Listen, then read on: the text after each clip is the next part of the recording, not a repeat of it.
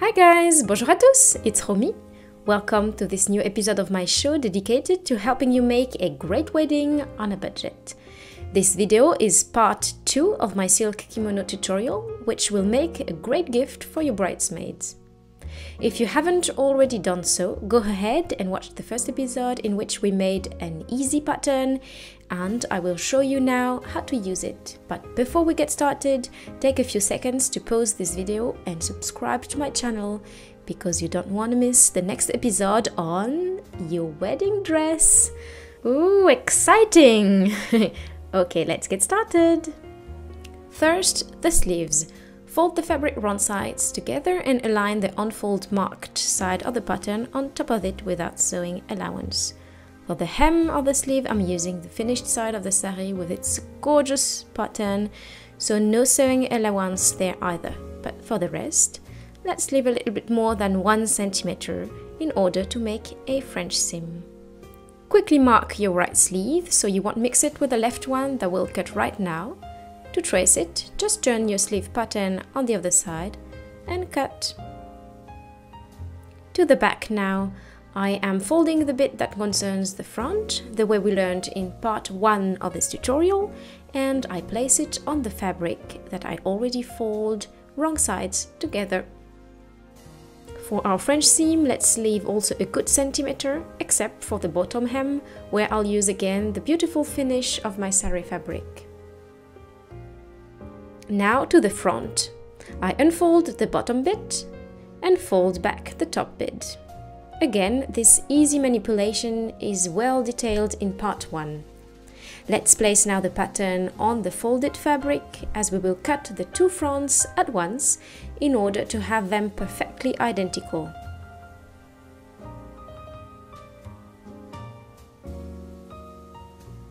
Voila! And I mark again the right side, like I did the sleeves. Let's leave the fabric of our sleeves folded, wrong sides together, because again we are making a French seam. Pin them and stitch them at about 5 millimeters from the edge and not at 1 centimeter. You're curious to know why? You'll see later. Alright, done. Let's trim the edge of the fabric at about 2 to 3 millimeters from the stitches. By the way, be extra cautious not to cut your seam, it has happened to me. And turn them wrong sides out. Pew! Magic! We need now to pin the sleeve again. You can moisten your fingers or even use your iron to open the seam more easily. And then we'll do at 5 millimeters from the edge a new row of stitches. So 5 plus 5 millimeters total are 1 centimeter seam allowance. Alright, done. I turn the sleeves on the right side and we have completed our French seam. You want to know something funny? In French it is called English sewing, couture anglaise. Alright, a good bit of ironing now.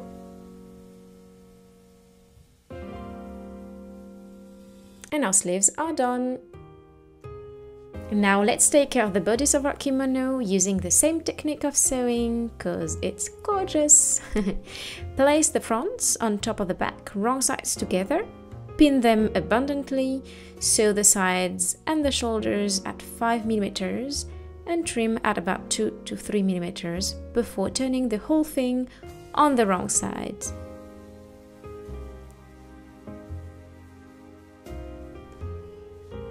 And now, just like we did for our sleeves, we have to open and pin the seam on the side, on the right shoulder, on the other right shoulder, and on the other side. And we just have to quickly run another row of stitches at 5 millimeters. Let's bring that soft baby to the sewing machine. Hop, and it is done. We just have to turn it on the right side again, and this way we'll be able to attach the sleeves.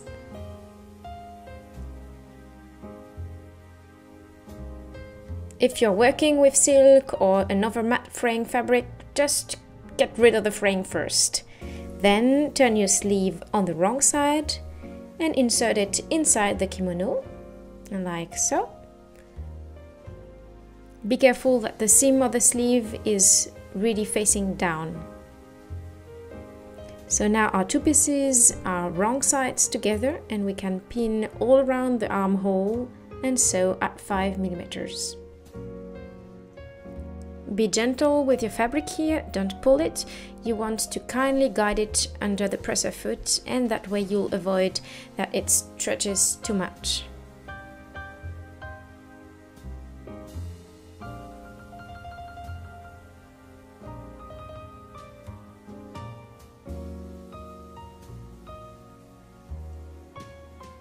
Now this is done, we're going to trim it again at about 2 to 3 millimeters from the edge. Be cautious.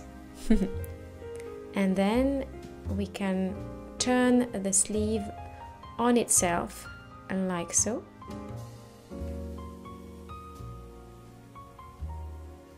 And for our French seam, we will pin all around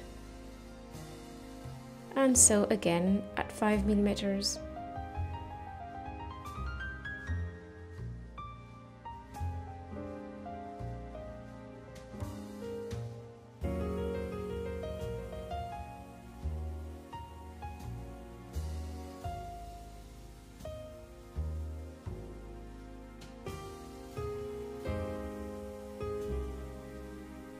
Alright, our sleeve is attached. You can see here the French seam. And don't worry, a good ironing will make it all smooth and beautiful. Now let's attach the second one by repeating the same process. And now we just have to tackle the front hem. Fold the fabric at 5 millimeters. And fold again at 5 millimeters, and if you'd like, use your sewing machine to stitch as close as possible to the fold. If you feel like listening to a good podcast, it's time to practice our invisible hand sewing skills. That could be so pretty. I have placed for you in the description box the link to my silk scarf tutorial, where I show you in details how to make an invisible stitch in this fragile fabric. I explain there as well how to handle the pointy corner at the start and the end of the hemline. And finally, a good and thorough ironing session, which I should have made at every step of our kimono construction, but well, c'est la vie. Oh, here! Have a look at the gorgeous French seam that you made.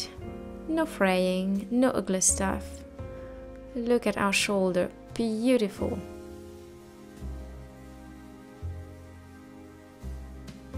Alright, time to try the kimono on. Thank you so much for watching this tutorial. I am very grateful and hope that you will give it a try yourself like I did.